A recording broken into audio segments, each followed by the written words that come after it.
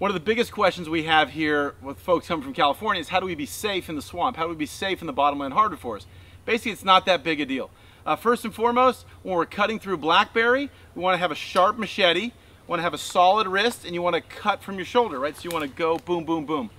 Sharp machete is much safer. We'll go over this when we're here. The other thing is blackberry is the biggest challenge. That's why I really want you guys to wear Carhartts, long sleeve shirts, eye protection, all that kind of good stuff.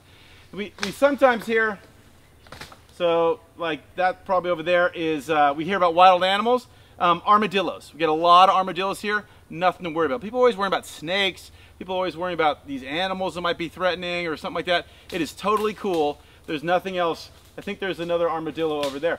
So that kind of stuff, don't worry about it all. Everything here is totally chill. We've seen everything here and nothing, deer, rabbits, nothing is a threat to you guys. We do have snakes, some are venomous, but mostly they're chill. As long as you're making noise doing your surveys, nobody will hear you. So in general, super safe. You guys be safe. Love for you to come out with us. We're gonna have a great old time in southern Louisiana.